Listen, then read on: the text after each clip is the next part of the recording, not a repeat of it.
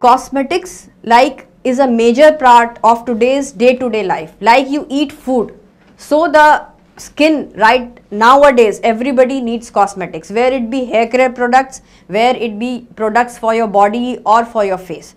So these fertility cosmetic products, so you should have a different kind of sector for these kind of fertility cosmetic products, because what happens that the general cosmetics that you are using, they are containing a lot of chemical substances that is harmful for your fertility. Because what happens, your fertility starts declining. For females, they can have various disorders of gynae like endometriosis that can lead to fertility issues, and it can also reduce your egg reserve. For males also, there are many fertility products which have got toxins.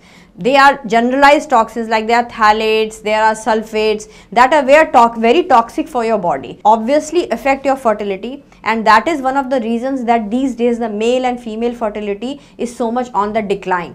So all those people who are trying to conceive, they should be on the lookout, and they should not use these kind of products, whether it be your deodorants, whether it be your body wash, face wash, or a shampoo also, or a talcum powder. You should use it very cautiously under the guidance of your fertility expert. You should take their help what to use and what not to use. Definitely for all these couples, plus those couples who are taking IVF cycles, because it will definitely affect your success rate. We care about you.